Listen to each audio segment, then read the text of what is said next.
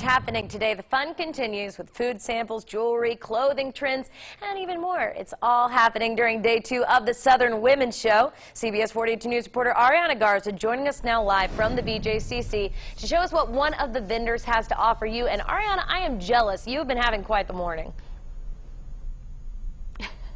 Yes, it's been quite a morning indeed. I'm having a lot of fun out here, and I'm actually meeting with a celebrity right now. This is Dana Cody. She's got a show on Oxygen. She's apparently a nail boss, so I'm here to look at what she's got. Tell me about these nails you have right here. Okay, so we have some customized acrylic and glitters, and we have chrome polish, we also have glitter polish, so these are all customized in-house. Wow. And we have a few Swarovski crystals to do treasure nails. Oh my gosh, and okay. to bling you all out. Okay, so you get to feel like a celebrity too. So what color do you think would be best for me?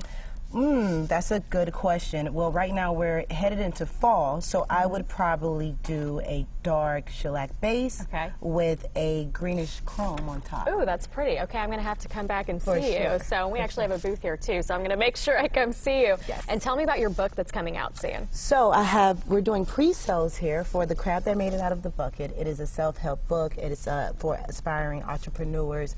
Just the reference of getting out the crab in the barrel mentality. Just whatever you're thinking bring you down, it won't affect you.